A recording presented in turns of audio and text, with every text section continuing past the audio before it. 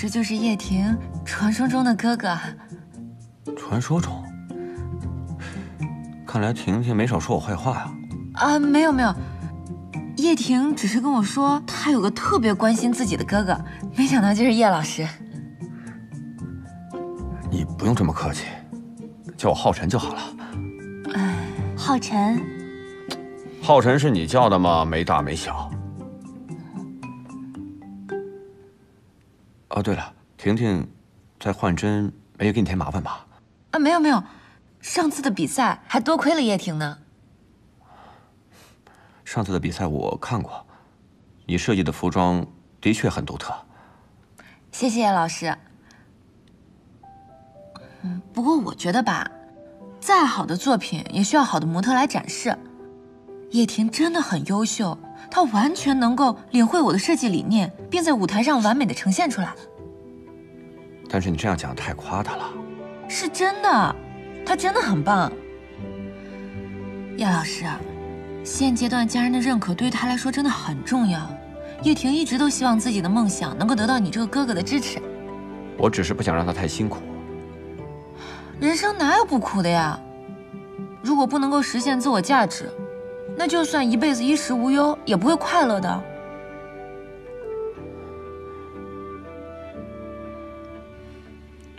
我知道你心疼叶婷，但是有梦想的人才充满期待和希望啊！我相信叶老师曾经也是怀揣着梦想才成就现在的你的。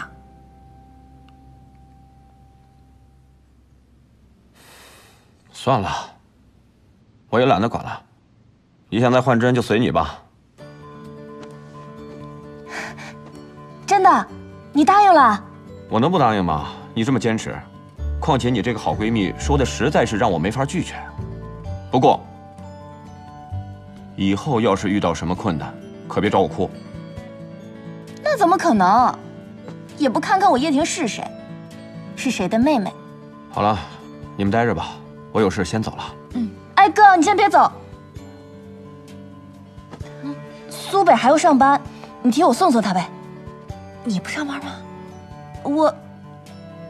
哎呀，我肚子突然好疼，哎，你帮我请个假啊。我可不想再碰到那个小气的陆总，再让他误会。哥，你说什么呢？他俩已经分手了。叶婷，哎呀，我不行了，我受不了了，快去，快去，快去！哎呀，哎呀，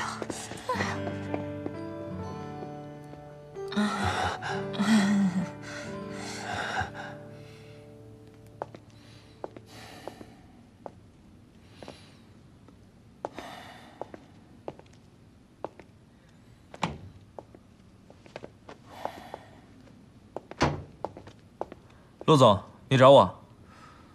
啊，对，我有个问题想问你。我有一个朋友啊，他一时冲动跟女朋友分手了，现在很后悔，该怎么办？还是之前那个朋友？是啊。哦，他女朋友不会姓苏吧？你不会又想要去非洲种树吧？陆总，我错了。其实他女朋友吧，只是和他有些误会，只要解开误会就好了。就这么简单？就这么简单。陆总，和朱总约的时间到了。合同准备好了吗？准备好了。那走吧。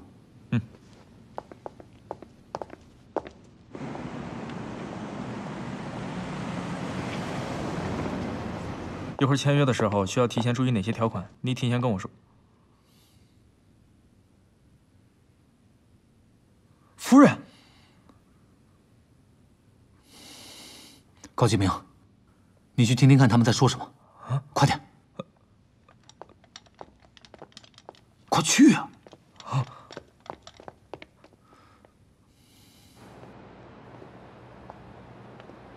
哦，对了，苏北，不知道这周6你有没有空？齐老先生要在这里开画展，要不要一起去看看？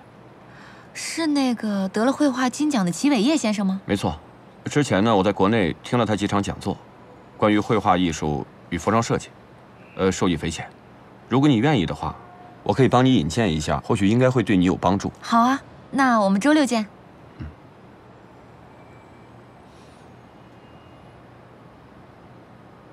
怎么了？哦，没什么，那我先进去了。好，周6见。嗯。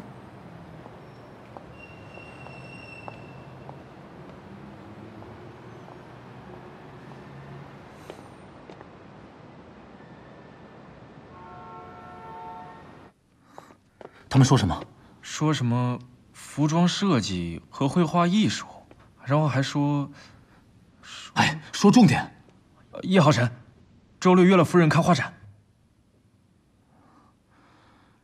看画展。告诉设计部，这周6全体加班。陆总，这样不好吧？有什么不好的？就该这样做。哎，陆总，我有办法。来，我跟你说，周6是我呀。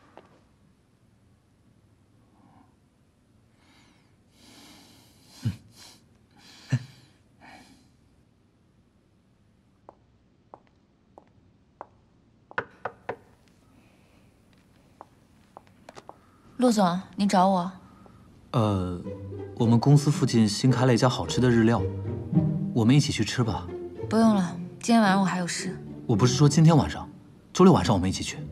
周6晚上我也有事，你有什么工作就直接吩咐吧。你的工作就是陪我吃饭。陆总，我是一名设计师，不是你的私人助理。如果你吃饭实在需要人陪的话，我觉得您可以找苏曼妮，她应该非常乐意。苏小姐，陆总，我看夫人刚走，你们聊得怎么样？聊得怎么样？想的什么破方法，根本不管用。陆总，我还有一个好办法。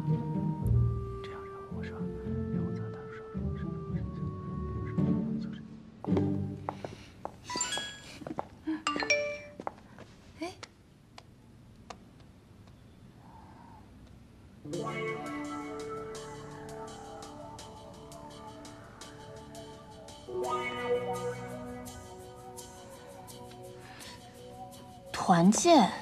公司怎么突然要搞团建啊？不知道。你周6不是要跟我哥去看画展吗？这下去不成了。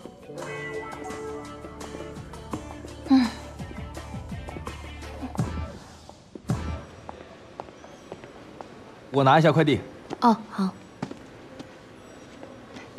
金明哥哥，菲儿，你怎么来了？我来找我哥吃饭呀。哎，这是什么？周6公司团建，陆总给夫人准备的情侣装。可是，哥哥和苏北都已经分手了，怎么还要给他送情侣装呀？周6团建就是为了帮陆总追回夫人。那你这样给他，他好像也不会收吧？就说公司团建准备的衣服就行了。不如这样，你交给我来送吧，正好我想去看看姐姐。好吧，那麻烦你了，菲儿。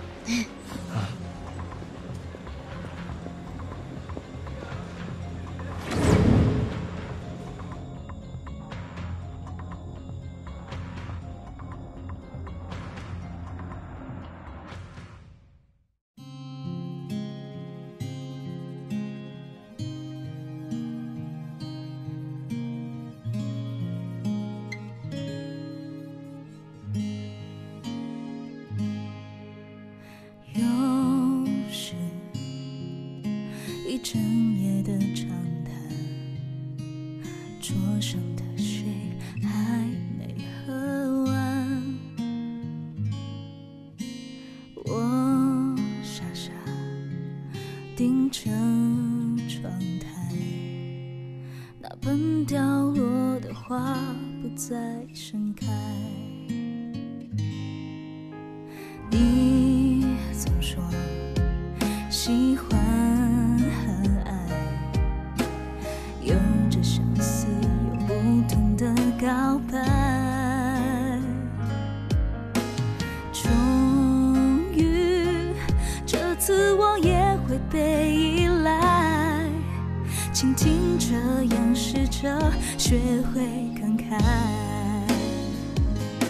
我看你笑得多么开怀，替你规划的和他未来。我那么麻木，还要保持倾听的状态。你的心思我不用再猜，是可笑可悲还是无奈？都成年了，就别轻易失态。